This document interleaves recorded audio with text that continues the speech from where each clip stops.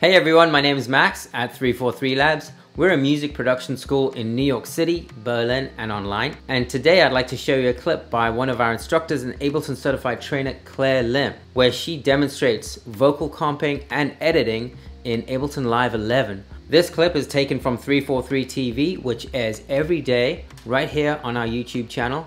If you enjoyed this, please don't forget to subscribe and enjoy the video.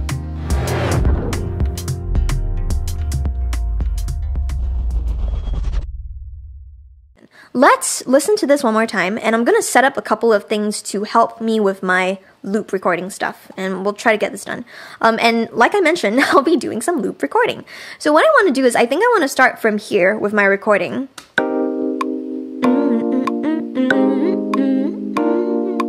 Okay, cool. The thing about the phrase that I'm recording, though, is that it starts on an offbeat, so it starts on the upbeat.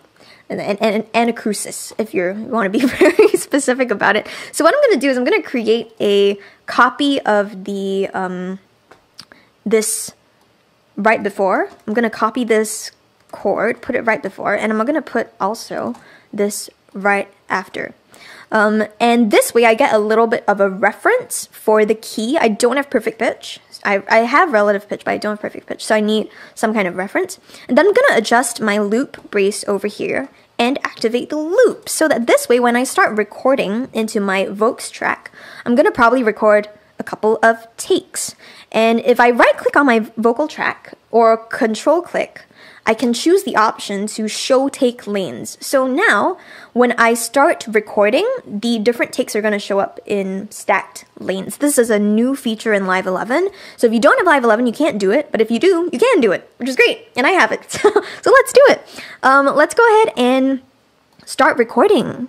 Let's see what we get. We won't know until we try, and I'm not sure how this will go. So maybe let's do like 2 or 3 takes of the vocal, and we'll see how things go. So here we go.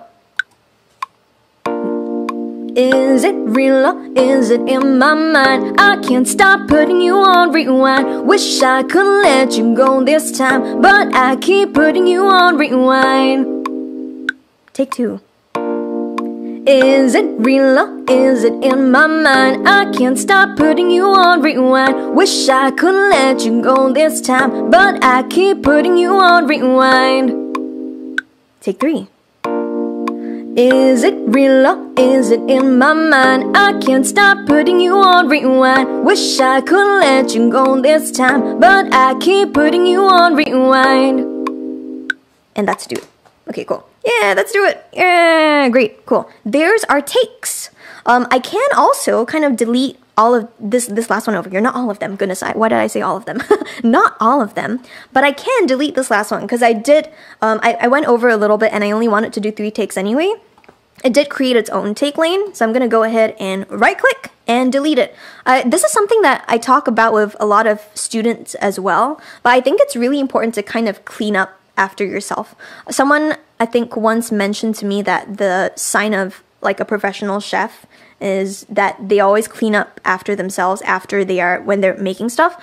And I think in a way that's kind of the mark of not a professional musician, but like an effective one, I think, or an effective engineer. Maybe this is more of the engineering side. So kind of cleaning up with all of these different things. Let's go ahead and do a quick comp of this. So what I'm going to do is listen to each of these different takes, and I might pick out my favorite sections. I'm going to zoom in, and I'm also going to turn on my pencil in draw mode. So draw mode is a really neat feature in Live that lets you use a little pencil icon and select specific things that you want to comp from different takes.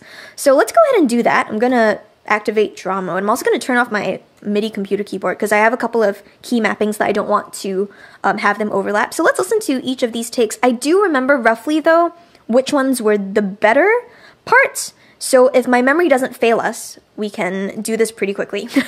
So let's go for it. Let's listen to 1, 2, and 3. So we've got take 1, take 2, take 3. Here's take 1, I think. Yes.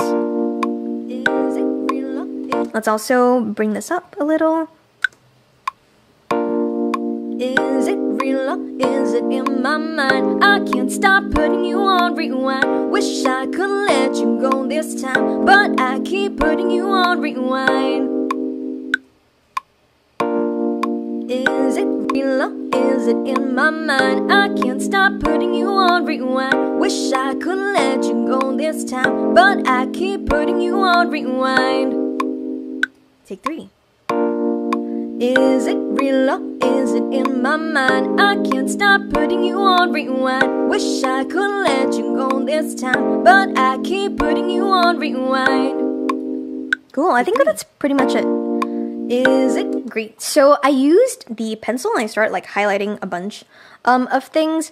You'll notice that I think I wanted that from the first take. Let's listen one more time. Wish I could let you go this time. Yeah, that's fine. So now I have a comp of that and it's in the first track over here, which is great. So this is kind of going to be my overarching track that I use to do these vocal parts for. Great. So now that I'm not using any of the take lanes, let's go ahead and hide those. So don't show take lanes, hide them. What I want to do instead though is a little bit of cleanup over here for the vocals. So this is something that I often do almost immediately after I work on an edit or a comp. I try to make sure that everything is cleaned up in a way. So if I solo this, let's go ahead and take a listen. And I'm also going to unarm it because I'm no longer using it. So let's take a listen. Is it real or is it in my mind? So I just want to make sure that the overlaps and the differences are happening in appropriate places where I can then fade them. You'll also notice that in my case, I don't actually have fades automatically set up. That's an adjustment that you can make from your own settings in Live. And maybe this is a part of my, not control freak, but I always like double checking anyway about fades and such. So great, we now have a pretty nice vocal take going, I think. Or a pretty decent one. At least it's approximately in tune, which is good. So let's go ahead and take a listen. Let's just solo it. Is it real or is it in my mind? I can't stop putting you on rewind. Wish I could let you go this time, but I keep putting you on rewind. Cool. For Monday morning, it's not so bad. So that's good. Thanks for watching, and don't forget, 343 TV goes live every day right here on our YouTube channel.